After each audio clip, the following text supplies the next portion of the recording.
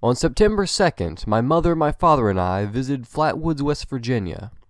The place in which a group of people are said to have sighted the now legendary Flatwoods Monster on September 12, 1952. It happened when two brothers, Eddie May, age 13, Fred May, age 12, and their friend Tommy Heyer, age 10, witnessed a bright object cross the sky. The object appeared to come to rest on land belonging to local farmer G. Bailey Fisher. Upon witnessing the object, the boys went to the home of the May brothers and told their mother, Kathleen May. From there, Miss May was accompanied by the three boys, West Virginia National Guardsman Eugene Lemon, age 17, and local children including Neil Nunley, age 14, and Ronnie Schaefer, age 10. They traveled to the Fisher farm in an effort to locate whatever it was the boys had seen. Lemon's dog ran ahead out of sight and suddenly began barking, and moments later ran back to the group with its tail between its legs. After traveling 0.5 miles, the group reached the top of the hill, where they reportedly saw a large pulsating ball of fire about 50 feet to the right. They also detected a pungent mist that made their eyes and noses burn. Lemon then noticed two small lights over to the left of the object underneath the nearby oak tree and directed his flashlight towards them, revealing the creature, which is reported to have emitted a shrill hissing noise before gliding towards them, changing direction and then heading off towards the red light. At this point, the group fled in panic. Upon returning home, Miss May contacted local Sheriff Robert Carr and Mr. A. Lee Stewart, co-owner of the Braxton Democrat, a local newspaper. Stewart conducted a number of interviews and returned to the site with Lemon later that night, where he reported that there was a sickening, burnt metallic odor still prevailing. Sheriff Carr and his deputy Bernal Long searched the area separately but reported finding no traces of the encounter other than the smell. Early the next morning, Stewart visited the site of the encounter for a second time and discovered two elongated tracks in the mud, as well as a thick black liquid. He immediately reported them as being possible signs of a saucer landing, based on the premise that the area had not been subjected to vehicle traffic for at least a year. It was later revealed that the tracks were likely to be those of a 1942 Chevrolet pickup truck, driven by local Max Lockhart, who had gone to the site to look for the creature some hours prior to Stewart's discovery. The director of the local Board of Education also made a report in which he claimed to have seen a flying saucer taking off at 6:30 a.m. on September 13th, the morning after the creature was sighted. Most of the witnesses agreed that the creature was at least 7 feet tall. Kathleen May described it as green, but others say it was a shiny metallic black that reflected the green from the nearby bushes. It was dark, and they only saw the creature for a few seconds by the view of a flashlight. The original and most iconic drawing of the creature was commissioned by Lee Stewart and drawn by a New York sketch artist, then superimposed in a photograph of West Virginia by local resident and UFO writer Gray Barker, who was soon on the scene and wrote an account for Fate magazine in January 1953 based on the tape-recorded interviews. The witnesses described the creature as having a red glowing, non-human round head, and a large circular cowling appearing behind the head in the shape of an ace of spades. Most accounts record that the creature appeared to have no visible arms, but Mrs. May reported long stringy arms protruding from the front of its body with long claw-like fingers. Now it's 64 years later and close to the anniversary of these sightings. We journeyed to Flatwoods and stopped as soon as we saw the wooden sign reading "Welcome to Flatwoods, home of the Green Monster." We took a few pictures in front of it and then kept driving. We were in search of a specific gift shop item, a Flatwoods Monster-themed lantern cover that I'd seen online, as well as the Flatwoods Monster chairs they have as roadside stops.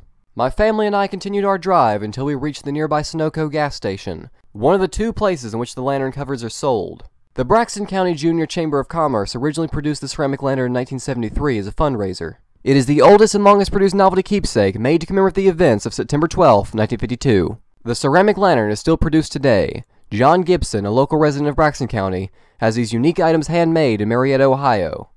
Each piece is hand-molded, fired, and painted. These lanterns are available locally at the Days Inn gift shop and Sunoco convenience store, both located within 1 mile of exit 67 of I-79. As we purchased the lantern, my father asked the person working at the counter if they knew where the Flatwoods Monster chairs were. She and another guy working there gave us directions. The guy excitedly told about there also being a new painted billboard nearby, the novelty kind with the holes cut out for you to put your face into. We added that to our mental list of things to see while we were there, and as we exited the gift shop, I heard the two workers still talking to each other, continuing the conversation about the creature. That kind of thing makes me glad that I continued to convince my family to travel large distances to obscure places where strange things are said to have taken place. All it takes is someone mentioning the creature to spark interest and keep the folklore alive. All it took for me was to see Mothman books on a library shelf to pique my curiosity in West Virginia folklore, and that's what led me to the Flatwoods Monster in this trip. We began our search for one of the chairs. The Braxton County Monster Chairs is a project started in 2014 by the Braxton County Convention and Visitors Bureau as a way to celebrate and bring attention to the history of the Braxton County Monster. As a Mothman historian, I'm glad to know other people care about the history of West Virginia monsters. The chair that we saw was near a police station, and another sign welcoming you to Flatwoods. We took tons of pictures sitting in the chair and doing poses around it. Beside the chair, in between the police station, was a billboard of information on the legend of the Flatwoods Monster. It included pictures of the witnesses, their sketches of the creature, and basically all the information you need to know. There were also QR codes you could scan. Once scanned, they showed the monster-themed firefighter t-shirts and hooded sweatshirts that the Flatwoods Volunteer Fire Department sells online only. The shirt sales are a direct fundraiser for the new equipment the Volunteer Fire Department needs to better serve the greater Flatwoods area. Across the road, we could see the painted novelty billboard. It was in front of a small restaurant called The Spot. The restaurant even had printed out newspapers and Flatwoods Monster art. We took several pictures in front of it. The billboard was clearly made to bring attention to that restaurant, and if that was the goal, then mission accomplished. At this point, we wanted to see if we could find the farmlands where the original sightings took place.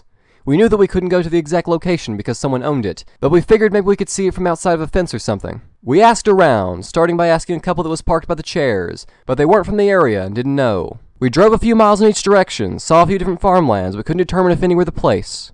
Then we asked a guy at a nearby car wash, but he was from Alabama and didn't know either. Was anyone in Flatwoods actually from Flatwoods? Finally, my father went to an insurance place. There was an older guy in there who actually knew where the place was. He walked him out to the porch and pointed out to the area where the sighting took place. The guy told of the sighting and even said they definitely saw something.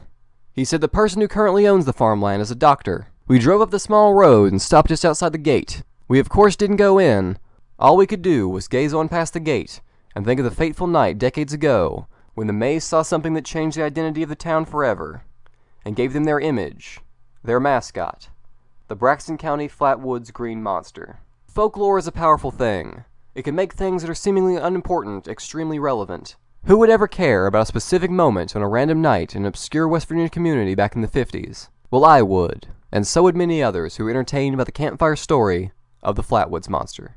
If you entertain an idea, the idea may entertain you. Seeing something strange, paranormal, unordinary, it immortalizes the moment and everything around it. Seeing something strange and interesting leads to regular people like Kathleen May, her son and their friends, still being remembered and talked about today after over 60 years of time. Ordinary people seeing unordinary things can make a simple piece of West Virginia farmland an amazing sort of historical landmark for weirdness. It's a shame that the farmland can't be open to the public in some way, maybe just on special occasions. If only the community of Flatwoods had a festival, a museum, and a statue like the Mothman does in Point Pleasant. Imagine if instead of that painted billboard being in front of a restaurant, it was in front of the Flatwoods Monster Museum, with a beautiful and accurate statue somewhere near it. I for one would support that, and I hope that something like that happens one day, even if I have to be the one to do it. My trip to Flatwoods was great.